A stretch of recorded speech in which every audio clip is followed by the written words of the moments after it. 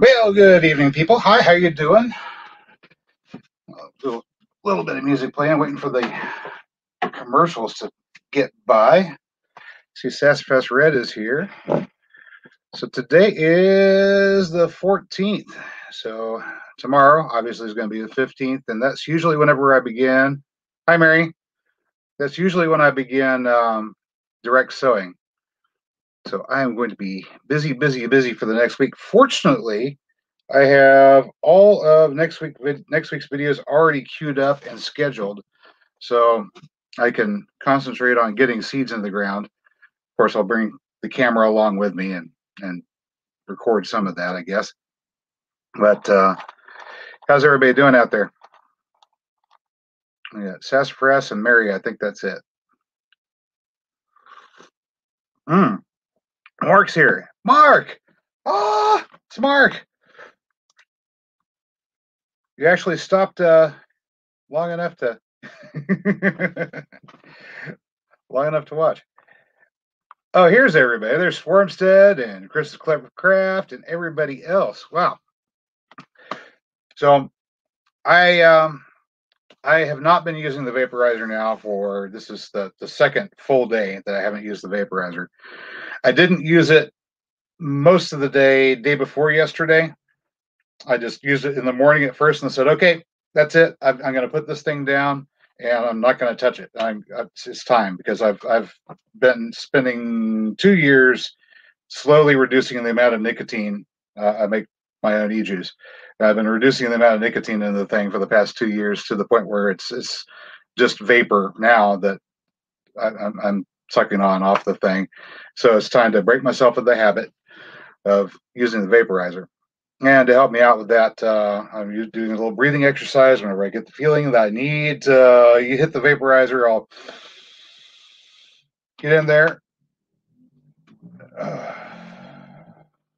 Okay, Chris. Chris says, I never asked you for advice or to do anything. Check out Patriot Homestead's video. Okay. Ooh, okay. I will. I'll do that. See what's going on with the Bartlett pear tree. I mean, I'm not an expert, but I might be able to do some research and help figure it out. So yeah, doing the Qigong exercise, deep intentional breathing exercise whenever I feel the urge to grab the vaporizer, or if you're trying to quit smoking cold turkey and you're on cigarettes, you can do the same thing. Put the cigarettes away. Whenever you feel the urge to smoke a cigarette, stop and do your intentional breathing exercises. Members, I've got a basic video explaining how to do those basic breathing exercises in there. Oh, you're joking. Okay. Now, to go along with the other lifestyle changes, I've also kicked off my new diet, yay, which is predominantly nuts for the bulk of the calories, fats, and proteins coming from nuts. But I'm allowed to have up to 4 cups of tea a day. I quit the coffee. It's just tea. You can have 4 cups of tea a day with a tablespoon of lemon, or not lemon. Why do you keep on saying lemon? A tablespoon of honey. I'll put a tablespoon of honey in here.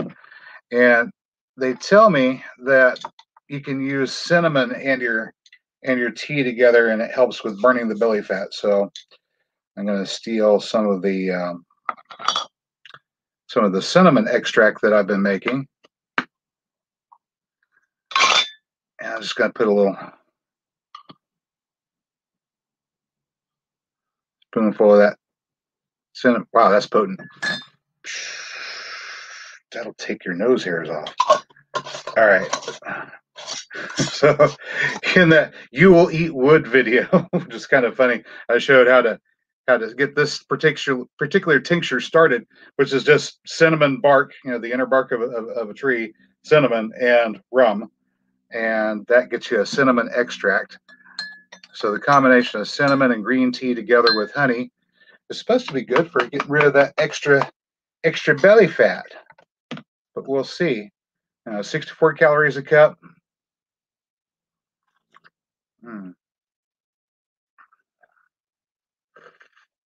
I bet you probably could. Sassafras red. Infuse honey with cinnamon. I don't have a large amount of honey to experiment with at the moment, though, but I bet it could be done. No. 1 teaspoon of rum with the cinnamon in it. It does make for an interesting flavor. Okay, now the deal is I can have up to 4 cups of tea a day, up to a pound of in-shell hazelnuts, which is about 120 nuts, give or take. That's 1,200 calories altogether for 1 pound's worth of hazelnuts in the shell. You get more if you buy them shelled, but up to 120 nuts basically. And then twice a day for lunch and for dinner, I get to have. Where do the bees fit into my agricultural plan? I have neighbors that keep bees. But eventually I would like to raise my own. But all right, so this is 1.5 pounds of dehydrated sweet potato. And just these little chunks of dehydrated sweet potato. So twice a day I have a soup, which is a cup of water with a tablespoon of chicken broth, a 1/4 pound of sweet potato, of course diced, along with turmeric root and black pepper, a little bit of cumin, and also a dash of cinnamon that goes in that as well.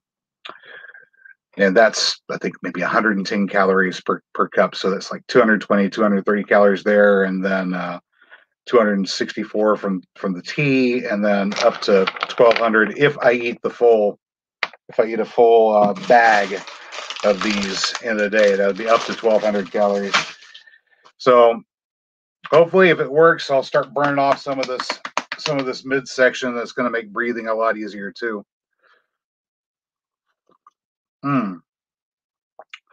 Hello, Katie Moyer.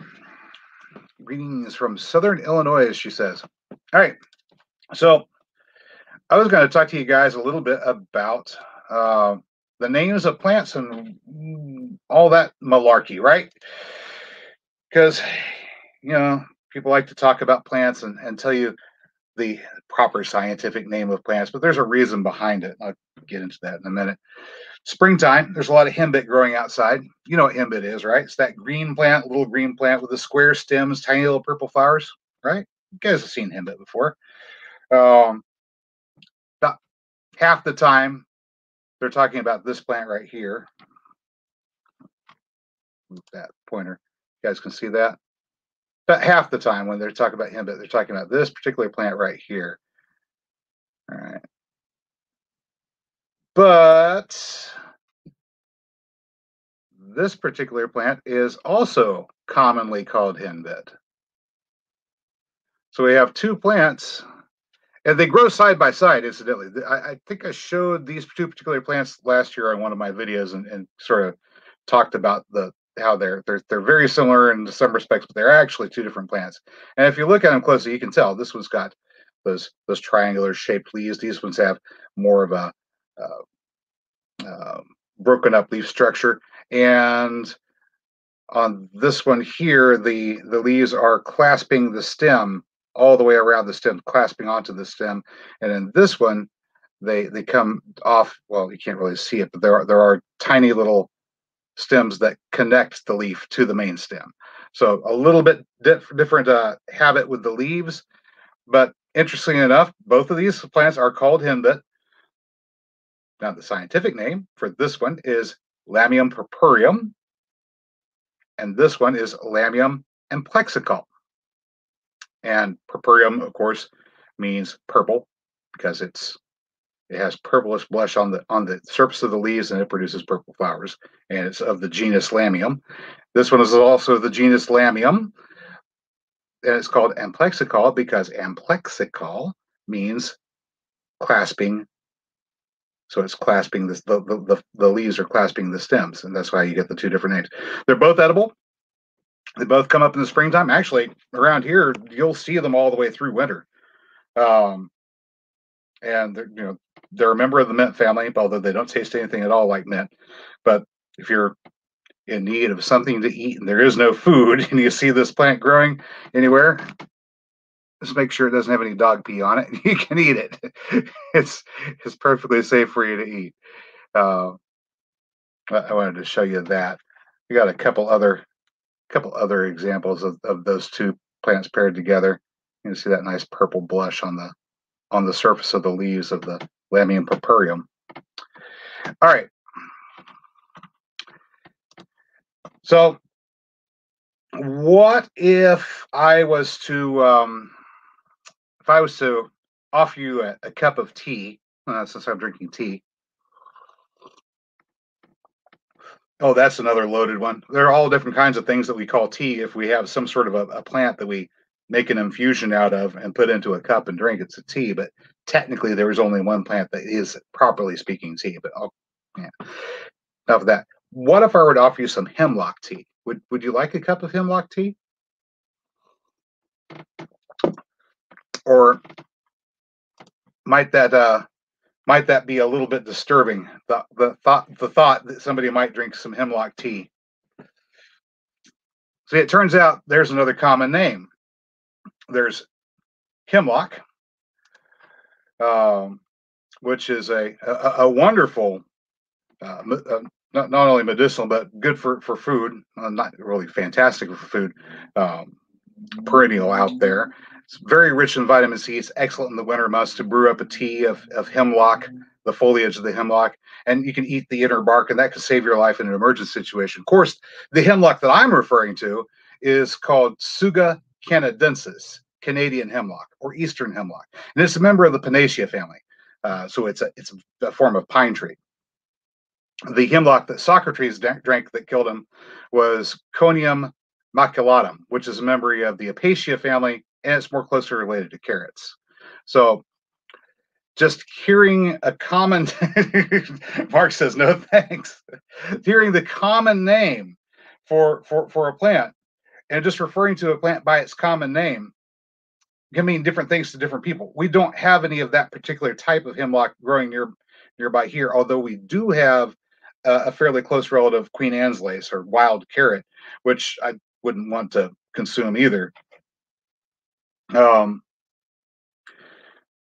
But if I just gave you that information that brewing a tea out of hemlock would give you a nice infusion of vitamin C, and it's good for fighting off colds and stuff like that, but the only hemlock you knew was the poisonous variety, then you might be misled and have wrong information. So in order to avoid making grievous errors, it's important to make sure that we specifically identify what plant it is that we're talking about, and that's the reason why people like to use the scientific name, the binomial naming system for plants, just to keep from making horrible mistakes. Now, you run the risk of being mistaken for some kind of elitist snob or a know-it-all by referring to plants by their binomial, but I am trying to get into the habit of doing it because of that very reason.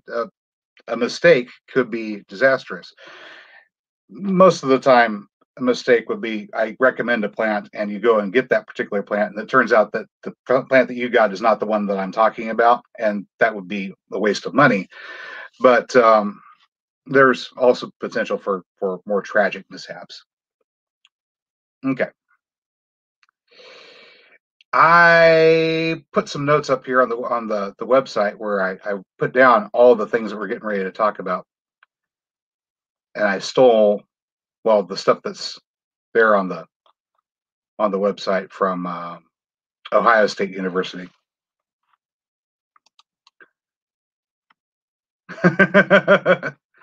Binomial snootery. It's not to be a snob or to be a know-it-all. It's a good habit to get into, to learn the binomials, because you can make errors and mistakes, and sometimes grievous ones, if you keep on calling things by their common name and the person you're talking to doesn't specifically know that that's the plant that you're talking about. Now, when it comes to things like henbit, if I say henbit and we're talking about one of these two plants here, nobody's going to accidentally poison themselves going out and eating henbit.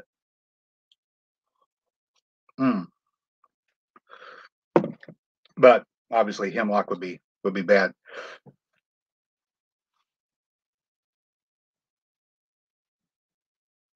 Katie is saying, oh, talking to Sassafras, we're in the county south of Carbondale. Where are you finding buckwheat? I'm finding out of stock. Ooh. I got some, but I don't have a lot. Personally, I've got like 4 ounces of seed, so I got like a quarter pound of seed. It's enough to plant the ones that I'm going to plant this year. All right. Well, we'll start out with colors. And all right, so I'm not going to try to get the correct pronunciation for the Latin. Hello, Kitty. Because there's 2 different pronouncing. Obviously, I can't pronounce things anyway, but there's 2 different standards for pronunciation. One is ecclesiastical, that's what the way the church pronounces things, and then there's academic, which is the way scientists pronounce things. And I go back and forth all the time, and I don't know which convention I'm using from moment to moment anyway. All right, so one of the easiest ones to pick up on is the colors. So you learn your colors in Latin, and if you hear the name of a plant and that name pops up, you'll go, oh, that means that particular variety. So we have alba, which is white. You'll see this in things like Salix alba, white willow. Salix is the genus. All the willow trees are Salix genus. All of them contain salicin, which is, of course, the thing that reduces fevers and acts as an analgesic and a blood thinner. There's Ater, A-T-E-R, Ater, which means black. So if you see that incorporated into a plant name, you'll know that means there's something about the plant that is black. Aurea is chartreuse, azure, blue. Cyrillus is also blue, but a different shade. Chrysis is yellow. Coccineus is scarlet. Ebonus is ebony. You could also use Ater, which is black. So there's 2 different words for black there. Eberneus is ivory. Ethuria is red. I guess a different variety of red, but I'm not sure what one they mean by that. There's ferruginous, which is rusty. Ferru for iron. So ferruginous is rusty.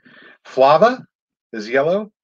Gala is milky, which is presumably white, but it might also have something to do with texture or consistency as well.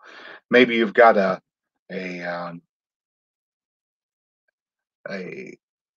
blue milky sap. Who knows? Hema is blood red. Lacteus is also milky. So several different words that you could use to indicate white, including leuc, L-E-U-C, like from leukocytes, white blood cells, white. Lividus, bluish gray. Luridus is pale yellow. Luteus is just yellow. Then there's Nigra, which is black or dark. Puniceus, which is reddish purple. And Purpurea, which means purple. Rosea, which is rose, so a rose-colored red. Rubra, which I'm presuming is probably a nice, rich, dark red. Sulphurous, which is yellow. And virens, which is green. So if you see those particular words in a Latin binomial, you now know that those are color words, and they're meant to indicate something about the nature of the plant. As a matter of fact, a lot of your Latin plant names, you can find out quite a bit about the plant if you know what those words mean. All right, bye, Chris. Chris is going to go take off and watch a movie. Wow. What, kitty? What, kitty? All right. Hey, really quick, before I get to the rest of this list, one of the things I've been busy doing this week is making some wine. That's right. I'm making redbud wine out of the blooms from a redbud tree. I went out and harvested them a couple of days ago and put them in a pot and covered them with water, cooked it down, and strained out the solid bits of the flowers, and then ran it through one more time and boiled that down to get a syrup. And I didn't use all red bud. I also added some white grape juice and a little bit of peach juice too. And I've got that over here. Want to see it? I got to show it to you anyway. Hang on a second. Let me unplug the grow lights over here so we can get a look there. All right, so over here, oh, did you see it? The airlock just popped. Oh, I gotta trip over this. So I've got, and it popped again. All right, so I've got a 6-gallon bucket here with about 5 gallons of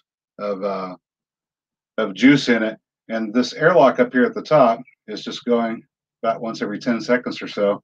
As the yeast grow inside here, they release carbon dioxide. That comes up through this tiny little hole at the top, and then it gets trapped inside the airlock until it releases. And it just lets out the carbon dioxide and doesn't let any oxygen in to that bucket. So here in about 2 weeks or so,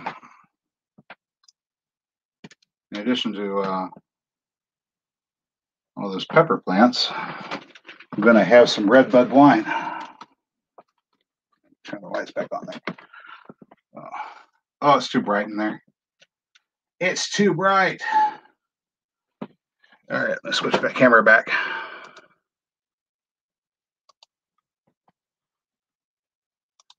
There we go. All right, so yeah, you can actually make wine out of red bud flowers. And I'm actually making that to get to vinegar. I want to make some vinegar, and thought it would be kind of cool to make it out of red bud blossoms. Well, it's also going to be a little bit of peach and a little bit of regular grapes. So it'll be a nice tasty wine because Mary likes wine, and then I'll save about a gallon of it just to make vinegar out of, and then I'll have a red bud wine vinegar that I can use for putting on salads next year. Fun stuff. Oh, all right. So let me see here.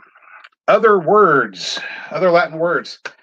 Tell us about the origins or maybe where this particular plant grows. For example, alpinus means alpine, clearly, right? But there's another one called Montana, which means not from Montana, but from the mountains. So if you ever see anything that has Montana as part of its name, for example, Claytonia montana is a Claytonia that grows in the mountains, not specifically in the state of Montana. Claytonia montana and Claytonia sibiricus, oddly enough, are, as far as I can tell, exactly the same plant. And the common name for it is Siberian purslane.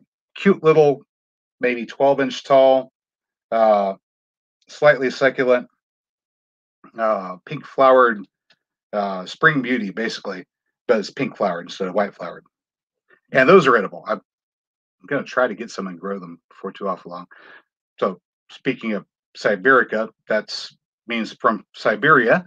Amur is from the Amur River. That's in Asia. I don't know what all plants are names that. Canadensis means Canadian.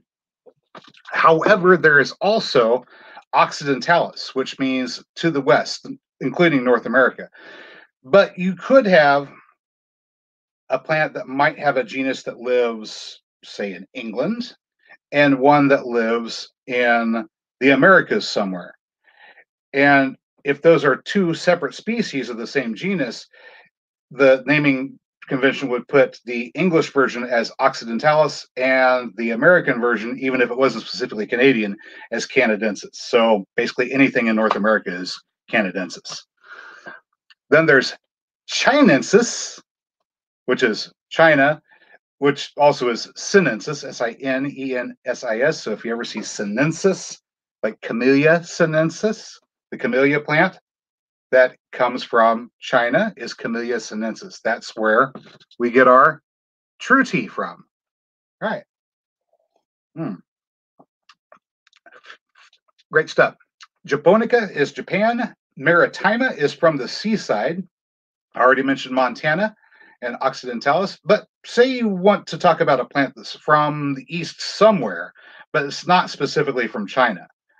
Or once again, you have that one situation where there are two particular plants that are of the same genus, but they have some variations, and you want to be able to make a distinction between the two. Well, this one's from the east, so we're going to call it Orientalis, but this other one is specifically from China, so we're going to call it Sinensis. Then we have Virginia, which means, yeah, it's from Virginia, or possibly just from the east coast of the United States. Sylvestris means woodland. So if we have Nicotina sylvestris, one plant that I really want to get my hands on and start growing here in the future, that is a woodland version of the Nicotina, which is the tobacco plant. Incidentally, Nicotina sylvestris is a night blooming perennial tobacco, which is kind of cool. You just plant it once and then maintain it. It'll keep on growing year after year. Not particularly great for smoking, but it is good for providing a nice, pleasant scent in the evening. And that would have a tendency to draw your mosquitoes away from wherever the people are hanging out. Oh, I had a lavender flower tucked behind my ear.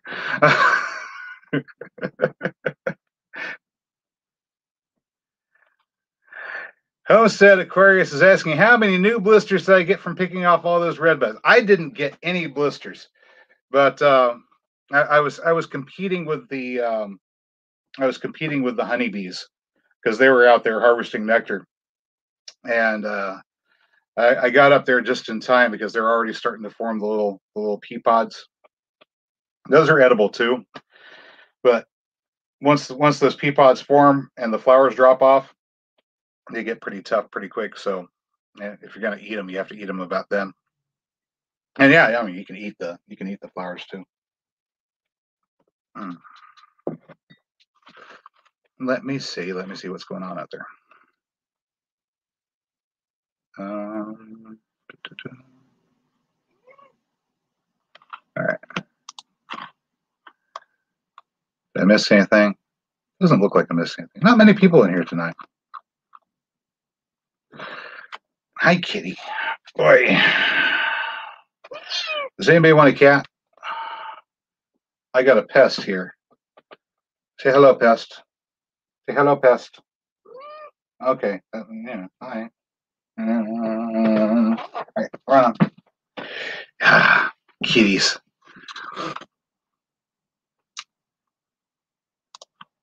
All right. So let's see. What are some other words that you see in a plant that tell you something about it? Form or habit, the way it grows, the way it looks. For example, we have Dutch white clover. Dutch white clover. Trifolium repens. That's the binomial name for Dutch white clover. Tri, I didn't put this in my show notes, but I think you probably already know it. That's Latin for three. Folium, you could probably guess, it's the root word for foliage. That's leaves. So trifolia means three-leaved. And repens is a cognate of reptans, R-E-P-T-A-N-S, R-E-P-T-A-N-S. Yeah, I can't talk today. Or repens, which means creeping. So we have a three-leaf plant that creeps. Trifolium repens. That's Dutch white clover. All right, but other names are contorta, which means twisted. Globosa, which is sort of rounded. Gracilis, which is graceful. And actually, I do have a plant coming in. It'll ship tomorrow, coming from a nursery up there around Park Hill in northeast Oklahoma. That's next to Tahlequah, close to Northeastern State University. I found, I'll go ahead and tell you guys because you're here now. I found a black willow. I mean, a black pussy willow, not just black willow, but it's a pussy willow, but instead of having pink catkins, it's got black ones. They're kind of purplish black. It's pretty cool. And the binomial for it includes gracilis and acer. So it is a graceful black Salix. Just kind of cool. All right. Anyway, so then we have Macalata, which means spotted. Magnus is large. Nana is dwarf. Pendula usually means weeping. Prostrata is another word for creeping, and although it's not on the list, the word umbra or umbral means umbrella shaped. So, for example, if I have an Ilex vomitaria umbellata, hang on a second, that's 3 names. So let me tell you about 3 names since we're now into trinomials. Okay, so we have a genus and a species name. That's great. Every single Ilex vomitoria, Ilex, of course, are hollies. Vomitoria means the one that makes you throw up. So we're talking about Yaupon holly. And it was given that unfortunate name of vomitoria because the naturalists that first recorded it learned about it from studying the habits of the eastern tribesfolk of North America, who would use this particular plant for a variety of reasons, including a ceremonial use, which involved imbibing a large amount, which would be sufficient to cause you to lose your lunch. But apparently, once you have that high of a dose of this plant in your system, you can talk to God. Presumably, I wouldn't recommend it. But that would be drinking a tea of the berries, not of the leaves. If you drink a tea out of the leaves, then you're going to be taking in some caffeine, much like, well, Camellia sinensis or coffee. Hi, Kitty. Yes, you can get your claws out of my legs. Thank you. All right. But there are different subspecies of Ilex vomitoria. There's, of course, the standard one, Virginia, which is the one that grows on the East Coast, right? And there's also one called Pendula or Weeping, and Nana. And Pendula and Nana versions of Ilex vomitoria are often seen in landscaping nurseries because they're a very popular landscaping plant.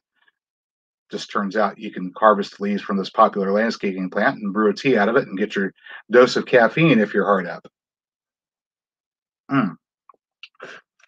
So whenever you've already got the established genus and species of a plant, but you discover a new variant of that, instead of coming out with a whole new binomial for this one variant, which is otherwise genetically identical to all the other members of the species, you add a cultivar or variant name, which is basically the third name.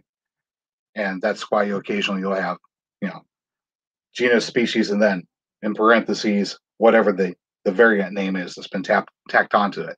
And usually that one specifically is going to have a color word or a form or habit word involved with that name to let you know what it is. All right, so Joe Serrano came in. Oh, I see Stoned Ape came in. And John came in, and let's see. Sasspress Red was giving a location of where to get some buckwheat. That's cool. Is that perennial buckwheat, the pink flowered stuff that you're getting? Because the stuff that I have is it's got those pink flowers, so it's proper soba buckwheat. All right. Joe says, hello from Mexico. Better late than ever. Yeah. And John got here. John is up there close to where Sooner Plant Farm is, where I'm getting that willow tree. And he's got himself some oak trees started. He started them up from acorns. So if anybody's looking for some acorns or looking for some oak trees, John's got some. John, do you happen to know specifically which type of oak those are? If you do, drop it in the chat so people will know what kind of oak trees you've got. Let's see.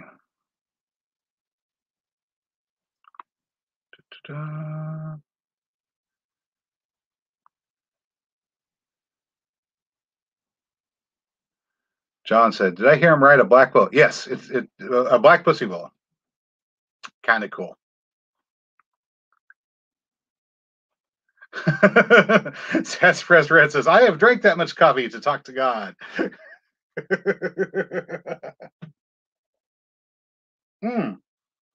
Free Henley Maid from Montana is here. Hello. Hi, hi, hi. Everybody saying hello to everybody. Oh, okay. So Sasspress bought it just to sprout it. So you're growing it for microgreens or sprouts. I mean, they're pretty good for that. Good food source. I grow amaranth to sprout for greens.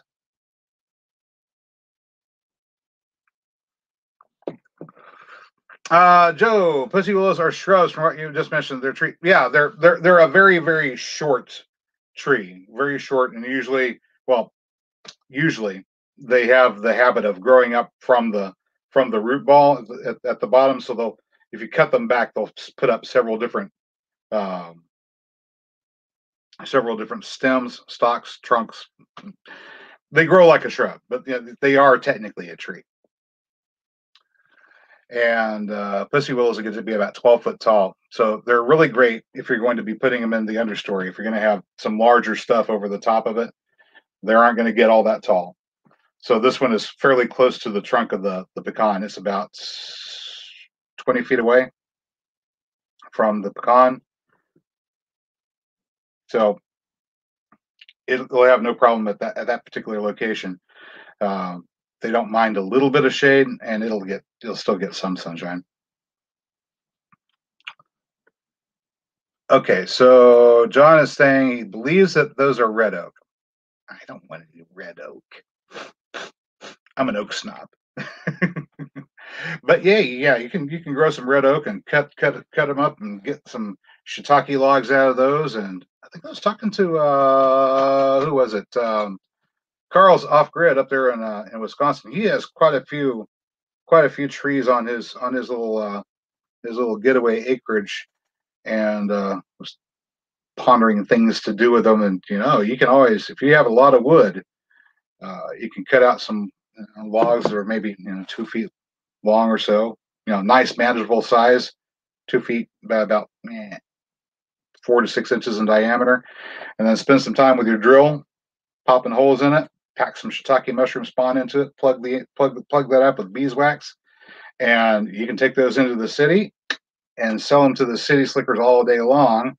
Because who wouldn't like to have their very own shiitake producing log in their own backyard or stuffed away in their closet somewhere, right? You're in the middle of the city, you're growing your own mushrooms. You take care of all that work for them, and they'll pay for the log. You don't even have to harvest the mushrooms.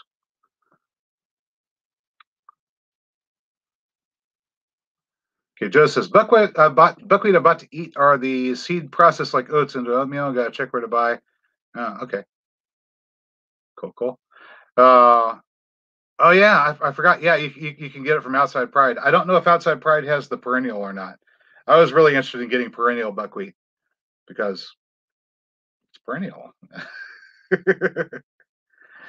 Lori's World says hi over here. Gail lurking. Hello, all my friends. Oh, is Gail lurking too? She probably is.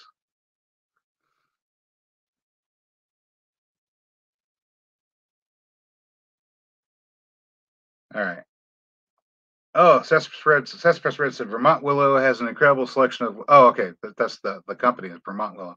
All kinds of flower catkins. Oh, ooh. I just thought the black was really kind of cool. It's like I've never seen a black willow tree. I've seen the little pink ones, and those are cute. It's like, But yeah, if you coppice them, then they'll just stay short, and they'll keep on producing large amounts of wood for you. And that's great because you can use willow wood for all different kinds of things. You use the bark, of course, as a fever reducer, analgesic, blood thinner. Uh, Soak it up into your water that you're going to put your cuttings in while you're waiting to get them rooted. It gives them a better chance of getting rooted because it actually does have a hormone in that helps with rooting. Um, the wood, once you've removed that bark, is excellent for making charcoal for medicinal purposes, or any other purpose really.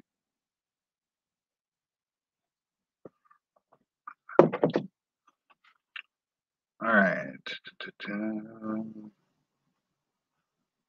Let me see here.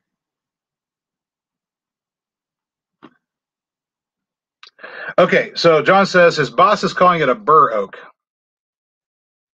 All right, really large acorns on bur oaks.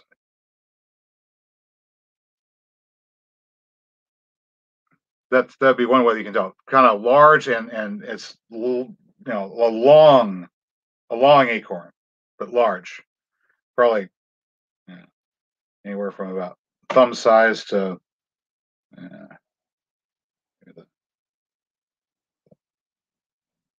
part of my finger there. Pretty big size acorn, and doesn't take many of them to make a meal.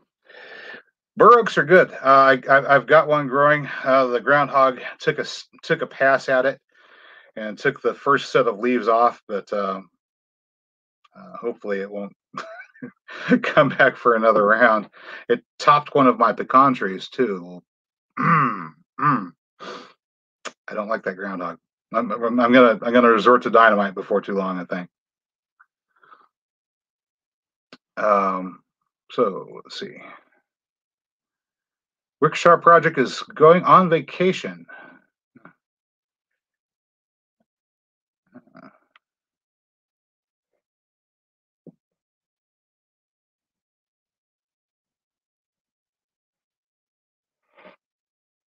Overcut a big net with a very big cap almost covering the acorn. That really large nut, large cap almost covering the entire acorn sounds like one of the white oaks. Pooping its oh my goodness. Maybe.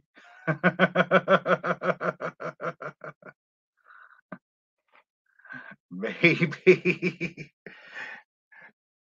Oh my goodness. Hey, I'm out of tea. My tea didn't last the full hour. That was pretty good.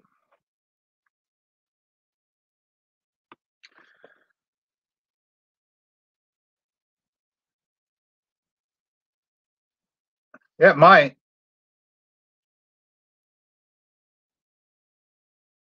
Oh, okay. So Stone Date Farm, you're saying that putting some urine down into the burrow might encourage the whistle pig to pack up and move off.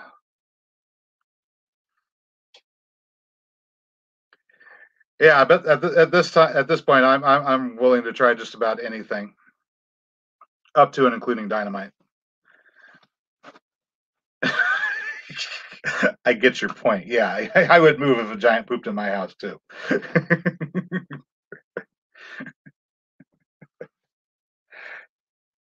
Doggy poo. All right. Let me see. There's some common root words that wind up going into the binomials for plants as well. Anytime you see the word anthos, that means flower. So you might see these in combination. So you might have something genus um, Azuranthus, which would mean whatever genus of plant that is with blue flowers. Brevi usually means short, hence abbreviated.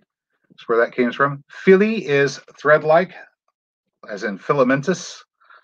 I actually have a filamentosa version of a hosta coming in sometime within the next couple of weeks.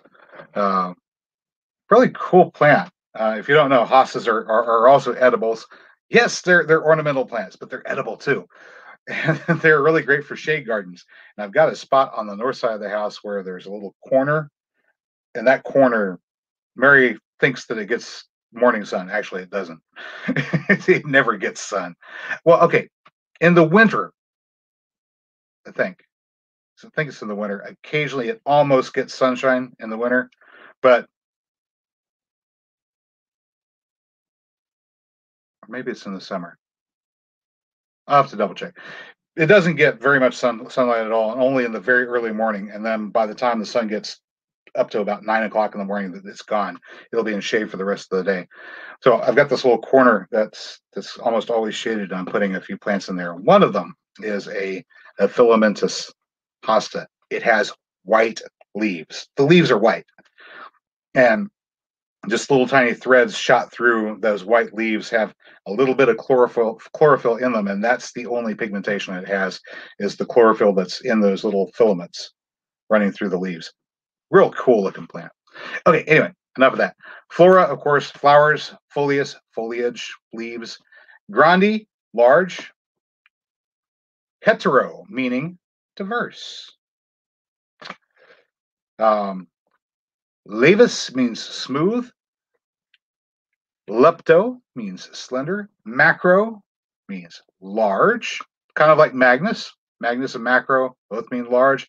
Media means intermediate. Mega, big. Micro, small. Mono means there's just one, and multi means many. So, for example, I've got a tree growing out there, which is a member of the Elaeagnus genus.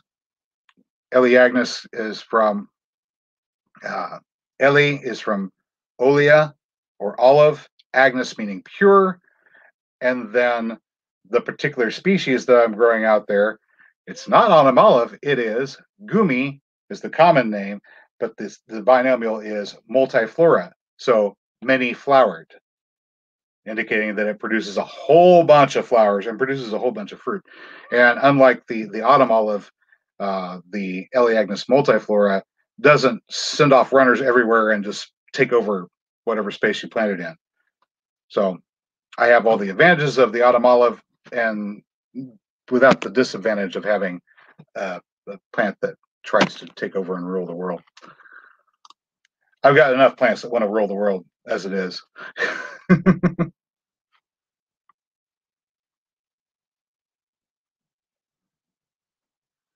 right, let me see here. Mounted C4. Okay, so Arkansas has got a Mark's got a solution for the groundhog. Acorns are about the size of a 20-ounce bottle top and or bigger.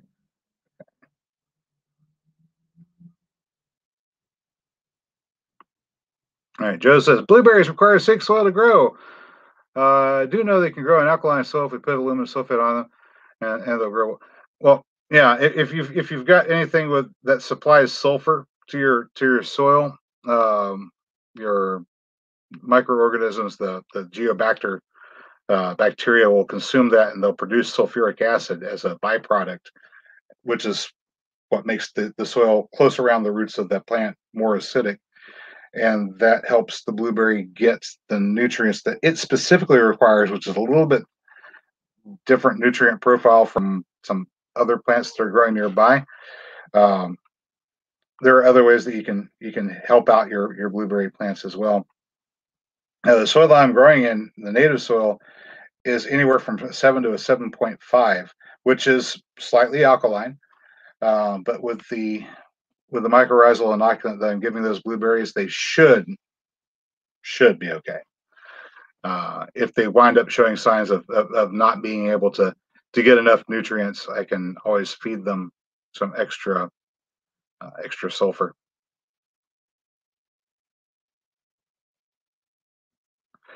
All right, Joe's saying yesterday. Okay, continue that about blueberries. He's saying all you need to do is mulch them with pine needles. Is this right? I mean, you can get a little bit of acidity from pine needles. Better for acidity though. Instead of using pine needles, use the cones from alder trees. The little seed cones off of alder trees are good for increasing acidity or lowering pH. But really, as long as you've got 7.5 and lower pH in your soil, I wouldn't worry about it too much. If you got really alkaline soil, like an 8 or so, then you might need to do something to lower your pH. Otherwise, they're in the right range for them to take up nutrients from just about everything they need to take up nutrients from. All right. Yeah, you can use rat bait for your groundhog problems. Yeah, and you can also wind up with problem from that other animals getting poisoned by the rat bait. I could put it down the hole and hope that the groundhog eats it. But if a rat eats it and the rat gets out and either Mary's dog or my outside cat decides to have a snack on the poisoned rat, will it adversely affect the other animal?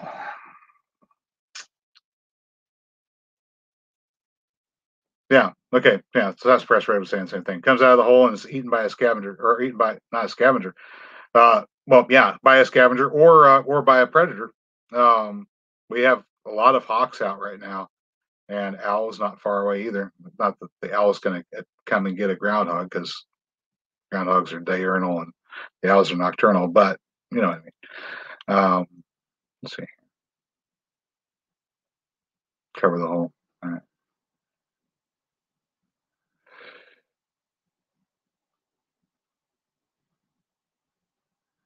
Mark is saying, added a cup of sulfur around my plants with rabbit manure and covered it with leaf rake. Covered it with leaves, raked it in. Nice. All right. So check your soil pH, and if it's 7.5 and lower, you might not need to do anything to adjust your soil. All right. Yeah. Red says hawks and eagles are showing levels of rat poisoning. Just saying. Yeah. That's one of the problems with using poison is the downstream effect on everything else. And kind of want the hawks and the eagles and the owls to take care of most of the rodents for us. It's just occasionally we get too many. Could always encourage more snakes, I suppose, but I don't particularly want to encourage a lot of snakes. All right, what are some other words? Multifilous means leaf or foliage. Platy means flat or broad, and poly means many. Okay, not a complete list. So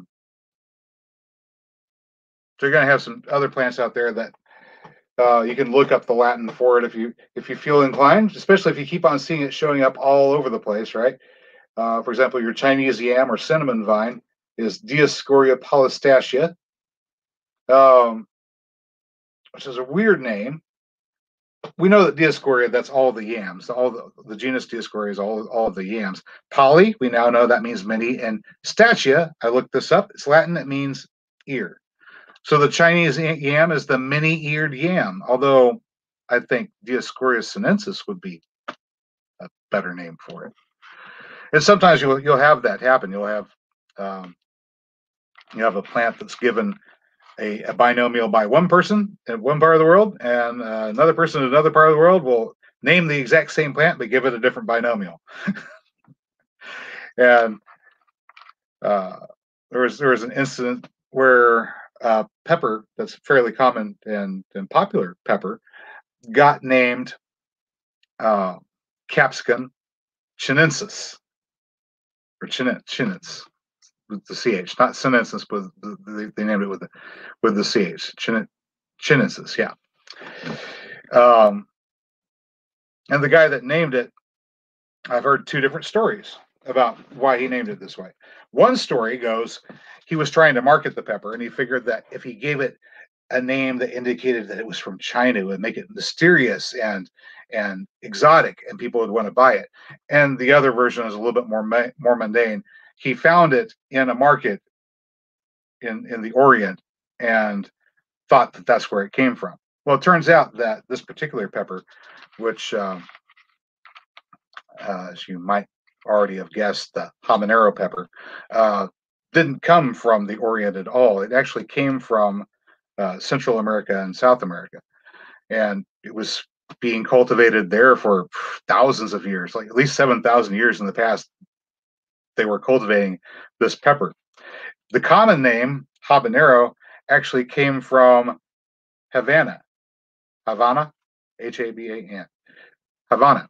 So it's the Havana pepper Although the people in Cuba, as far as I know, don't eat it because it's too hot. But that's a little funny story about things getting misnamed. Let's see. Would oak leaves add acidity to the soil? Yeah.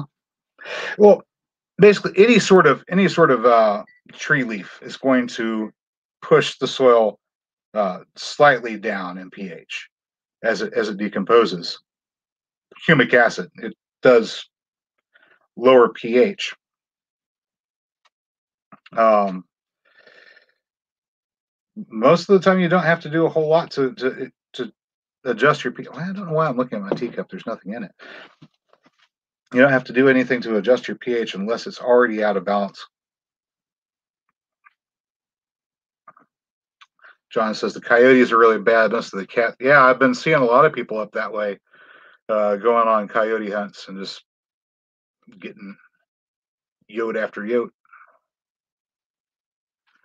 All right, Sassafras Red says we found a wild blueberry patch in a mixed oak and pine forest in eastern Missouri. Yeah, you'll find often you'll find an association with pines and ericaceous plants, possibly because of pH issues, but also possibly because pines form mycorrhizal associations with an ectomycorrhizal fungus. And there's another plant that's in the understory that also has an association with the pine, but also with the blueberry. And so you've got something bridging between pines and blueberries, possibly. All right, Joe's saying, Joe's saying, yeah.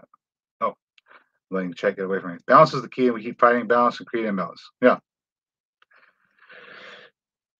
Yeah. Whenever you try to correct something, make very, very small adjustments. Make a small adjustment and then wait and see what happens. Make a small adjustment, wait and see what happens. Small adjustments. That way you don't create too big of an imbalance and then have to go fix your error later on. That was a talk a couple of months ago. All right. Joe says there are oak trees to the south of here, so maybe they can thrive.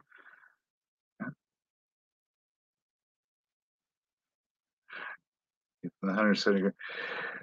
I wonder. There's probably some variation of blueberry that can grow that far south, right? Okay, Joe. No, not jalapeno. Habanero. The habanero pepper was named after Habana.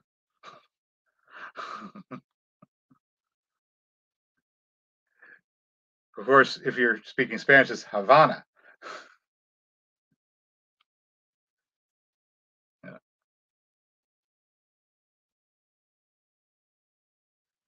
Yeah. Well, okay. Yeah.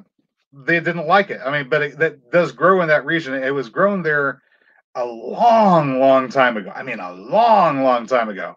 At least 7,000 years ago, they were growing that pepper. So that would have been what, Olmecs, maybe? Olmecs and Mayans? Well, Mayans are probably more recent. But right around your part of the world is where the habanero originally came from.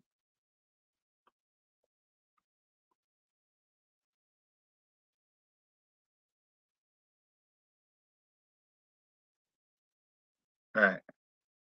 Katie says, I got a fire ring, got a little campfire over the tunnels. Yeah. Unfortunately, this groundhog has tunneled under the carport and under a shed. So I can't build a fire over it, unfortunately. I'd love to. John said, here it's groundhog eats my plants, coyotes eat the groundhogs. Yeah, we don't have that many coyotes here. I'm too close to the city. I mean, you could occasionally spot a coyote or a fox, but they're not as common.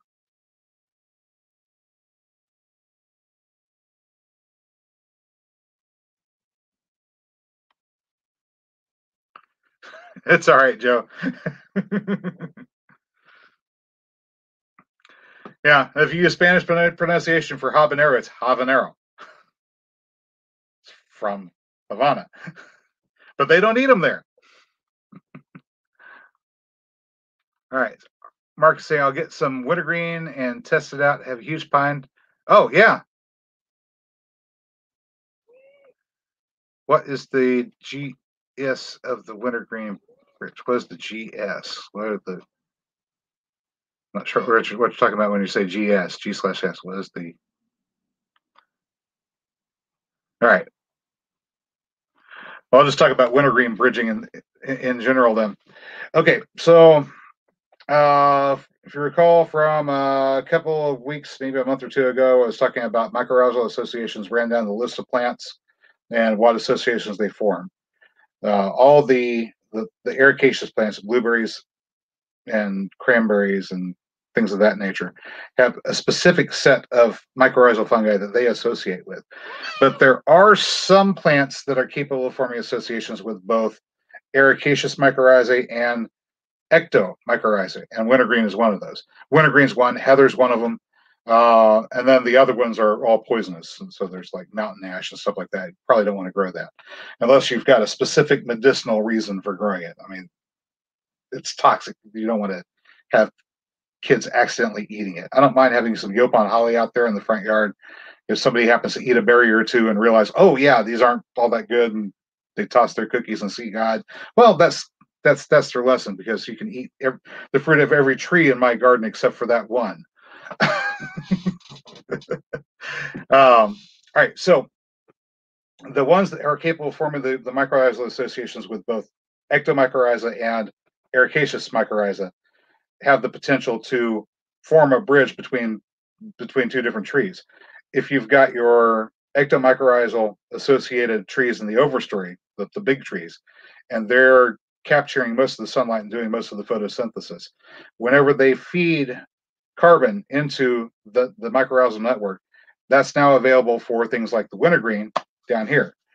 And the wintergreen can also form that association with your blueberries. So your blueberries can grow in the shade of your fir trees or your pine trees, and the wintergreen serves as a bridge between the two of them. And there are probably other plants out there that are growing wild that we haven't really studied enough to know that they're forming that kind of an association as well. Because this is, I mean, I think 1995 was whenever it was first discovered that this network even existed, and so it's all fairly recent new stuff. Let me see here. Fritz says, Hunting the Coyotes is better than poison or trapping. More fun, too. Joe's asking, what's the hottest, habanero or ghost pepper? I've never tried a ghost pepper. Habanero is hot enough for me, by golly. I like to take it, and I could take one habanero pepper and one pineapple and blend the fruit of the pineapple up and toss the one habanero pepper in there without the stem, of course. A couple drops of olive oil as an emulsifier, and make a dipping sauce that you keep nice and chilled. And then you go and you get your shrimp, your camarones. Get your camarones, and you devein them and shell them, and you leave the tails on.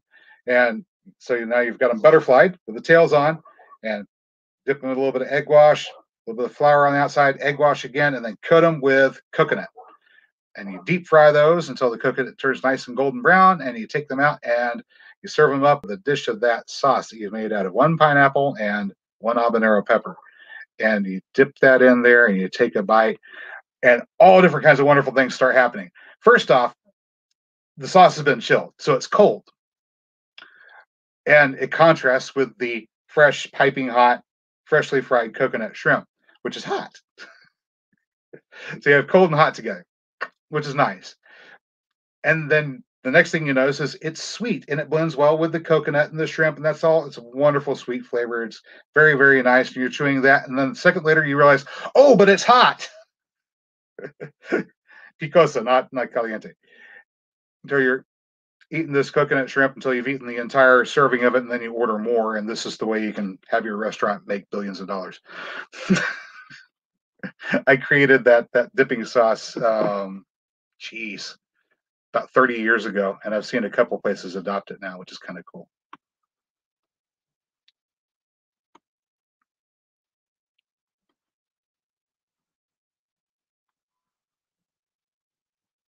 All right. Let me see here. I am just.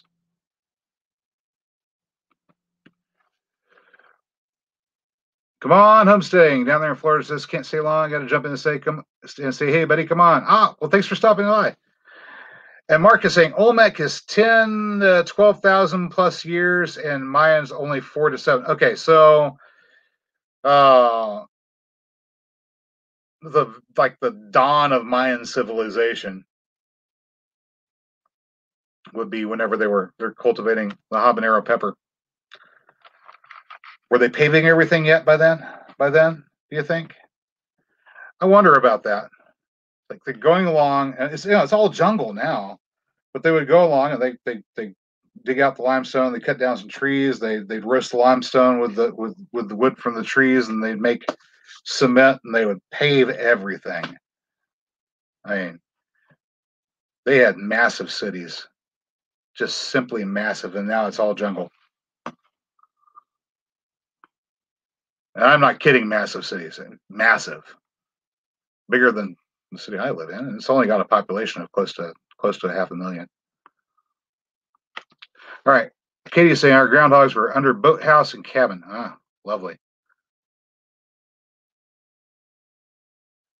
Air quality is not negotiable, I imagine. Melody from Baker-Lake and Let's Dig It Homestead says hello, Jason Neighbors. Hi, Melody. All right. So Joe says, I learned from a Jamaican chef here that coyotes or alligator pears in the South are called conchos in Jamaica. My nomenclature for the wintergreen is Gaultheria, Gaul, Theria, Gaultheria procumbens, which is also another creeping descriptive word. Hence, creeping wintergreen. And Gaultheria might indicate Gaul. Where is that? France originally, I think.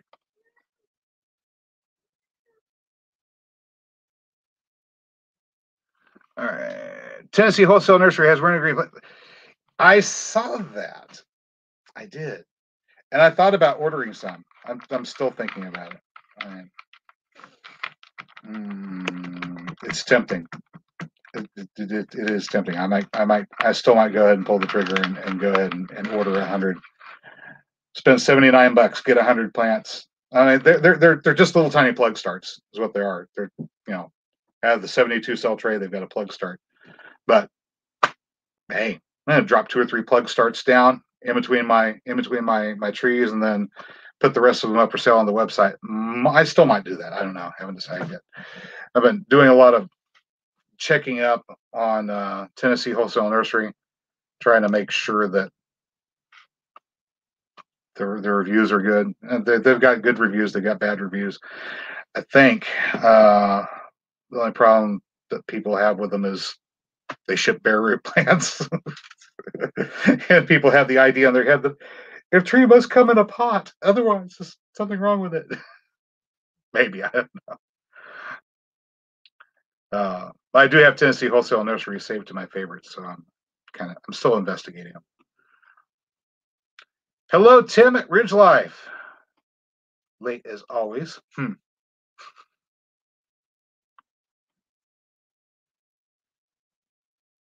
Let's see. What's going on out there?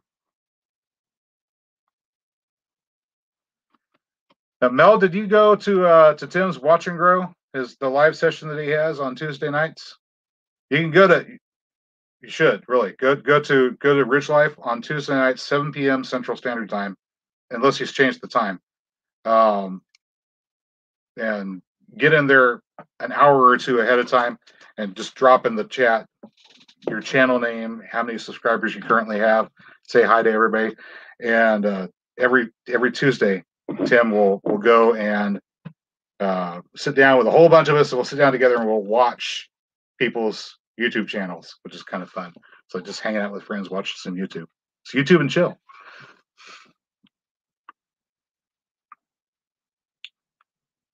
Let's see. John says Ghost Pepper is the hottest, and Robert wants to know if the cookie tossing event involved Boone's Farm or tequila. It might have involved mushrooms. You never know. Or cactus fruit. Oh yeah, yeah. Tim's got some recent experience with some hot peppers.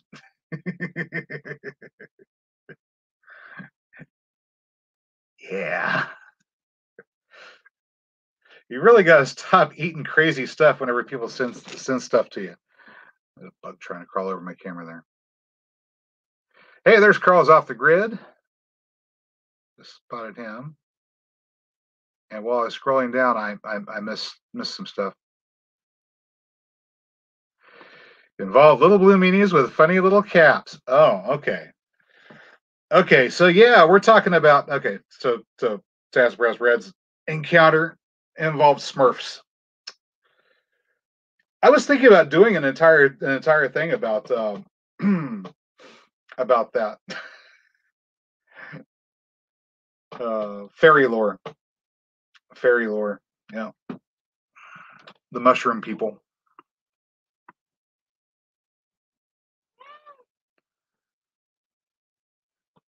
Just like Detroit. Okay. Yeah. So Joe's talking about the cities in Mexico, particularly that escape detection because of jungle overgrowth, and then further south, being at such a high altitude that you wind up being out of breath before you ever got up there. Not that you could even get up there on the little tiny goat track that you have to go up to get to some of those places, which makes you wonder.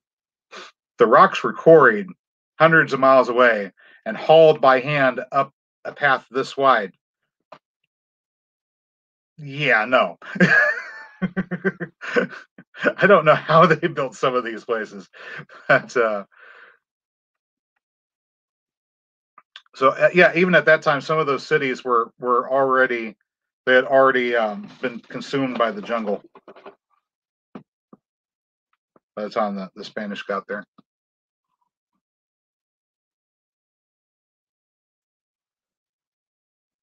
I've got a crazy out there theory that that the cradle of civilization wasn't in the Middle East at all. I think it was in South America because simply because of the point in time whenever some of these things would have had to have been built, you couldn't build them there now. You'd run out of breath before you got the block halfway up the mountain. But far enough in the distant past, whenever the atmosphere is thicker, then you might have been able to do the work up there on those mountaintops.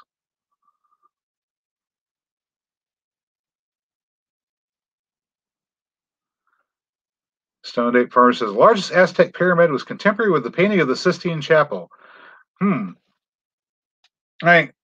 Yeah, we're assuming the Aztecs are the most recent of the large structure building civilizations that were in Mexico. But I always have questions about that presumed timeline. So during the Ice Age, people are supposed to walk across the Bering Strait. Started migrating down through the Americas, first through North America, down through South America. Remember, they're doing this on foot, and they had to get through Panama too on foot. And so eventually they wind up. This is where people are now rolling on the floor laughing because they realize how hard it would be to actually walk through Panama on foot. They get all the way down there into South America, and then they climb up to the tallest mountains that they can find and begin building, without practicing first, these monumental structures with this superb engineering skill and stone cutting ability without ever having once practiced. And then they abandon them immediately. And by the time the Spanish arrive, the people that are living in those areas go, yeah, we don't know who built those. Something's wrong with the timeline.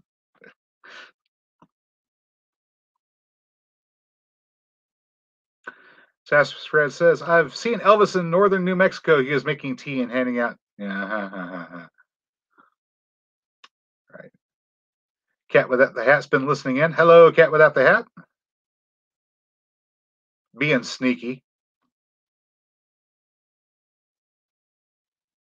Okay, so I think you're talking about Tennessee Nursery sassafras roots. I only know a river came from them, showed up dead and without roots.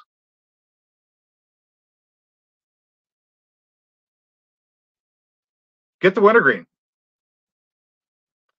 Get the wintergreen. You can use it. You know, plant it around next to your filberts, and then you can plant some blueberries.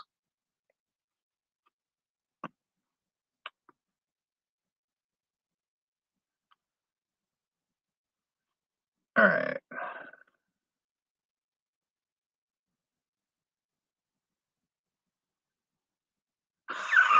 Oh my goodness, Joe! In the old days, besides spicing up the food, chilies were burned in a room. The disobedient child was shut in there. You can be well assured that he or she behaved. Yikes!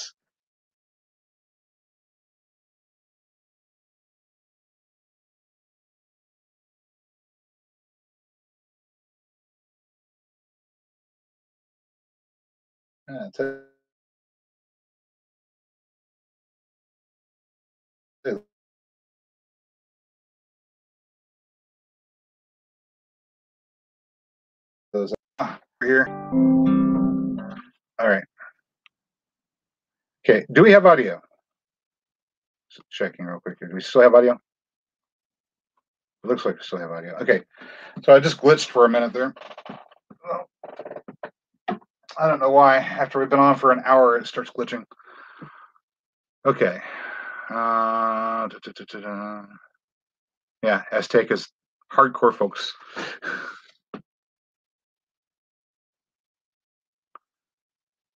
Also, he's forgetting an elephant ghost pepper, and he's running for water. Sea levels are lower than migrated before the last catastrophic event. Now, I think probably people have been going back and forth across the strait for a while. So, you're going to have relatives on either side. All right. Maya's older than the Aztecs. Trade was from the North, South America, the Rockies, Mississippi Valley, works the archaic woodland time periods. Yeah. Yeah. There was a lot of world trade going on a long time ago. There's copper that was mined out of mines around the Great Lakes that's been found all over the world. It's just we don't have any recorded history from those time periods. Maybe whoever was living at that time at that time kept their records in digital form or wrote it down on paper. And digital form and paper doesn't last. You got to bake it in clay or carve it in stone. Otherwise, we don't know about it.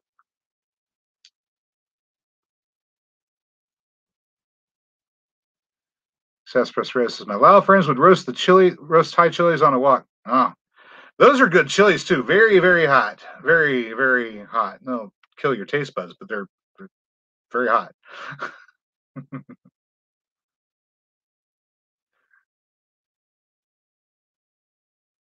All right. So mound builders, your state as well as Southern Illinois. Probably what the Spanish thought were the seven golden cities of Cibola. Well, yeah, I'm thinking that the people in South America knew about the cities to the north and had been out of contact with them for so long they were legendary by that time. But the footprint for Monk's Mound in Illinois is much bigger than the Great Pyramid at Giza. I mean, it's big. Calling it a mound is kind of an insult. I mean, it would be kind of like calling the pyramids piles of rock.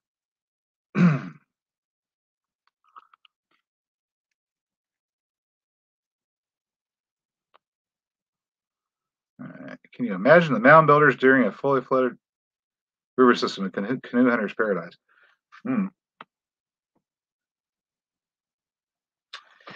Anyway, hey, we've been here for an hour and 20 minutes. They call Southern Illinois Little Egypt.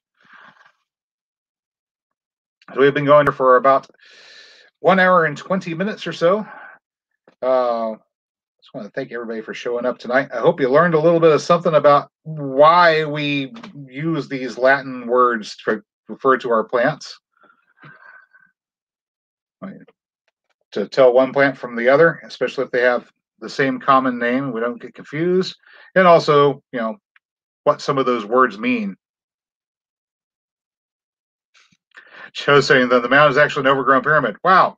Yeah. Well, take a look at the mounds in Mexico. Before they were excavated, they were mounds, pile of dirt, artificial hill. And then they removed all of that stuff and discovered, oh, there's a pyramid under here. But they aren't doing that in North America because it's become illegal to do excavation of the mounds. And some of them are burial mounds. Not be mistaken about that. Some of them actually are burial mounds and they do have remains in them, and others they're not. Not at all. Anyway, thanks for stopping by, guys. I'm going to go ahead and call it a night. Let's see.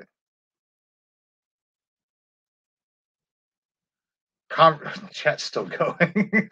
I don't want to stop you while you're still having your conversation. I'm going to call it a night. Go ahead and make up some soup with some sweet potato in it, and turn in, because I'm going to have a busy day planting tomorrow.